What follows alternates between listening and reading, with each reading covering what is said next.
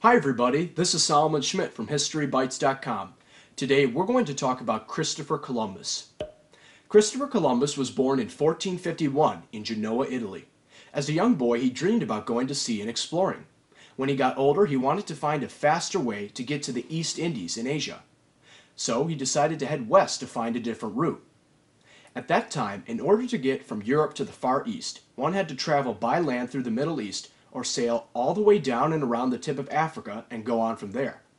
Columbus thought that traveling west would be faster because he and everyone else in Europe at that time didn't know about the existence of North and South America. While he was living in Lisbon, Portugal from 1477 to 1485, Columbus learned how to navigate a ship and make maps. In order to complete his journey west, Columbus needed money to buy ships and food for the trip.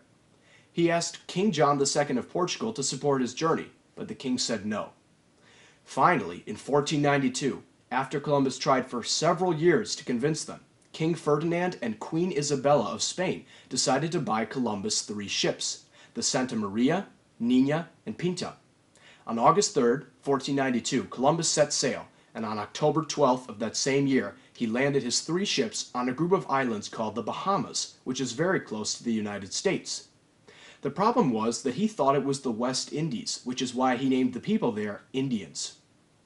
He also discovered other islands in the Caribbean Sea. Columbus became very famous for his first trip across the Atlantic Ocean and made 3 more before he died. He received the title of Admiral of the Ocean Sea.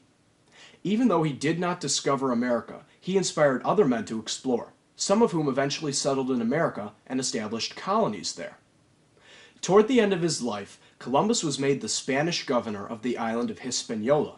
However, in 1500 he was arrested for bad leadership and mistreatment of the Indians and was brought back to Spain, where he died several years later in 1506. Christopher Columbus was one of the most well-known and influential explorers of all time. Comment below and tell me if you know where the 2 graves of Christopher Columbus are and why there are 2. Please give this video a thumbs up, click that subscribe button, and ring the notification bell to stay up to date with all of my videos. And until next time, go learn your history.